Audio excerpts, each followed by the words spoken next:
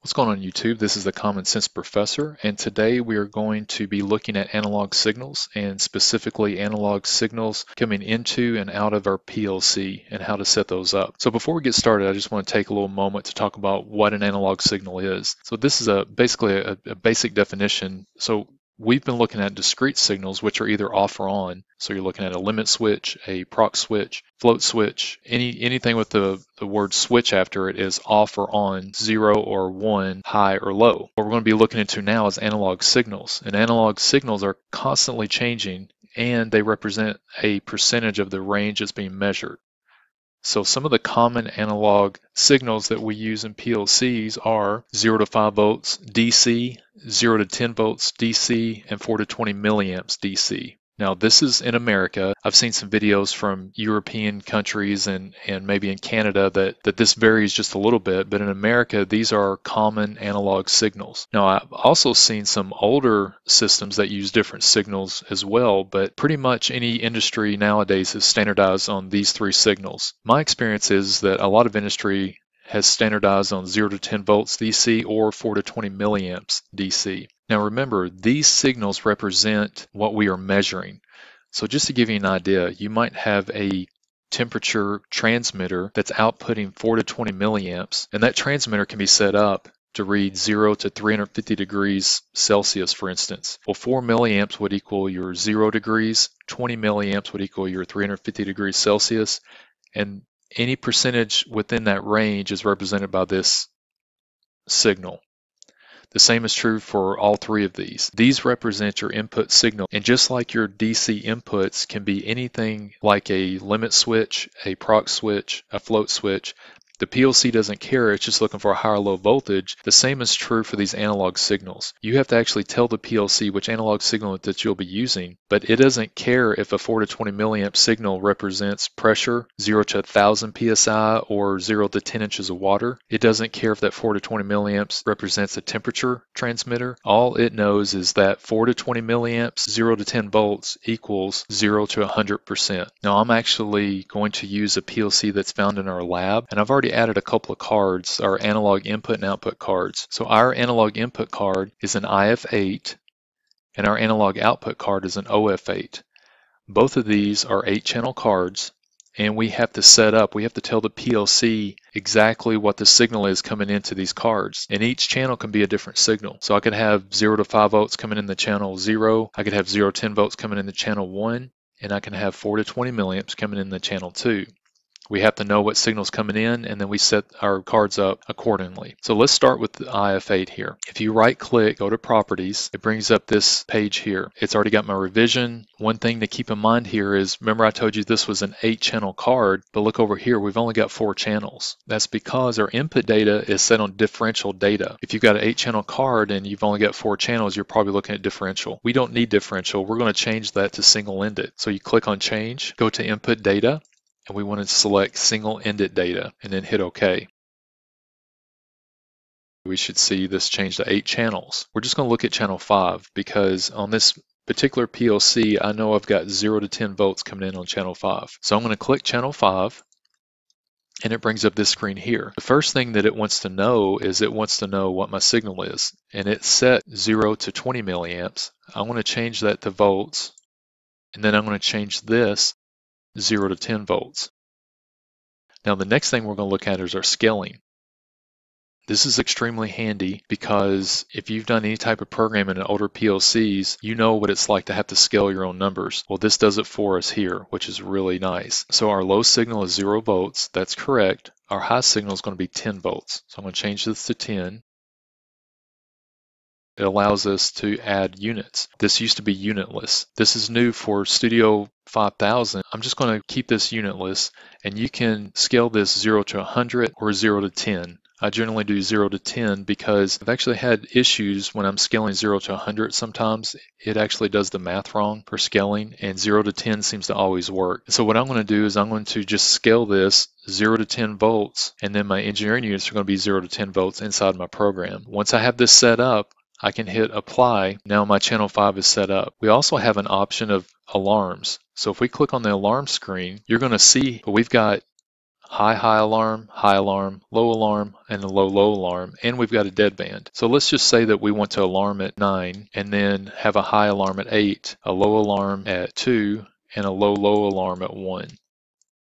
I'm going to hit apply there and I'm going to hit OK. Remember this because we're going to look at this later on in our program. I'll actually pull some of these in and we can actually watch it operate. Now back to our program, I wanted to introduce you all to one instruction that's extremely easy to use, but we use it all the time in industry. So let's say that you're looking at a tank level and you have a 0 to 10 volt level transmitter inputting into your PLC and you want a local gauge for an operator to be able to see the level. Well, what you would do in this case is you would come over here under the move logic and you select your first instruction here, which is a move block.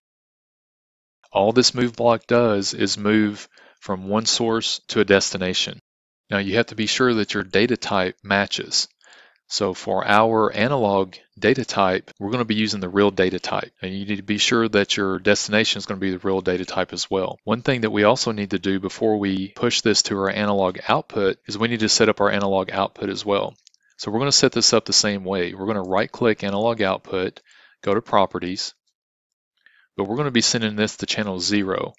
So we come in here, channel 0, and we want to change that to voltage, have the option of 0 to 10 or 0 to 5.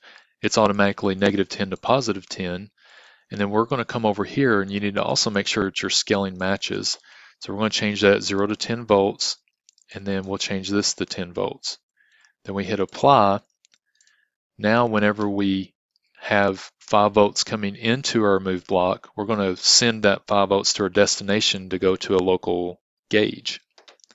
So here's how you do this. You just double click your source, choose your down arrow. Now for some reason Alan Bradley decided to use our real data that we're going to be using for this at the very end of our input. So whenever we click on 3, which is our analog input, to choose our channel 5, the first thing that comes up is our faults. You notice that these are Boolean data types. The easiest way to find your data types is to scroll until you find your reals. So you're going to scroll through all those alarm bits that we looked at the very beginning, and you keep scrolling, and keep scrolling, and keep scrolling, and eventually you're going to see real. So this starts our analog real numbers. So that's channel 0. We need channel 5 because that's the one that we have set up, and we just double click that. Now we're going to be moving our analog input from channel 5 to our analog output, channel 0. So our output is 4, and our output cards are set up much better because your data comes up first thing, your real data. So we just check channel 0. Now whatever value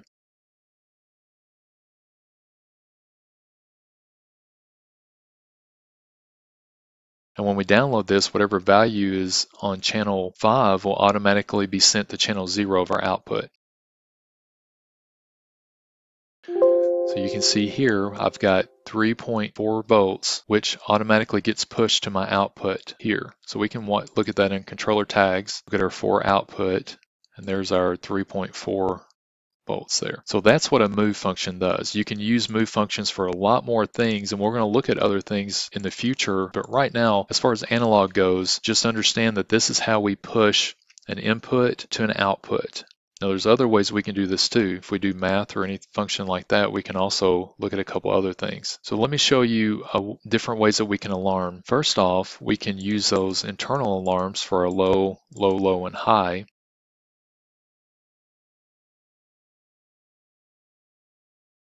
And then what we're going to do is we're going to select channel 5, but we're going to select the alarm bits for that. We scroll down through our faults. So here we go. Here's channel 5. There's our faults. We keep going. There's our low alarm, our high alarm, low alarm. So I'm going to choose low alarm here, and I'll just have this turn on a light. We're going to choose a low alarm here.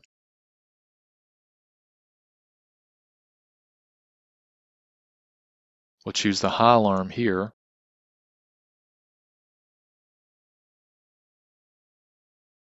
Then we'll choose our high alarm.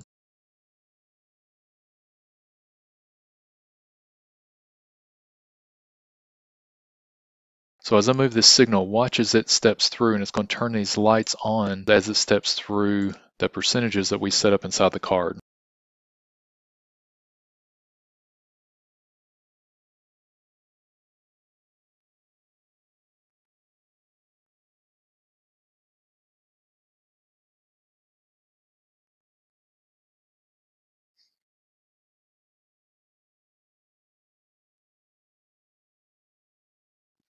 Now, I could not get the voltage to go below 1.25. We're going to set this up to where we're going to have the same outcome, but use compare blocks. So I can show you another way that you can establish these alarms inside your programs. So I'm going to go offline for a second. I'm going to keep my lights, but I'm going to delete these bits. What I'm going to do is I'm going to come up here and use compare blocks. So for my low alarm, I'm going to say if it's less than 2, I want my low alarm to come on. I'm going to change that because of my analog signal that I've got. Now when it's between 3 and 2, I want my light 2 or my low alarm to come on. So in this case, I'm going to use a limit block. My test is my analog signal, but I'm going to set my low limit at 2 and I'm going to set my high limit at 3 for this particular one. I'm going to do the same thing for my high alarm. I'm going to use a limit. I'm going to look at my test as my analog signal, but for this one, I'm going to go between 8 and 9 for my high alarm. And then for my high alarm, I'm going to say my analog signal is greater than 9. I'm going to turn on this light. Now I want to make something clear. You can use less than or equal to or greater than equal to, because an actual equal to compare block is almost useless in analog signals, because as you saw, my signal was hardly ever 2, right? It was like 1.8935 whatever. It's a long number. And so it doesn't matter if you use less than or equal to or less than, it's going to give you the same results. So I'm going to step through this and we're going to watch this work and see if we can see a difference between the two, whether I'm using the alarm bits or I'm using compare blocks.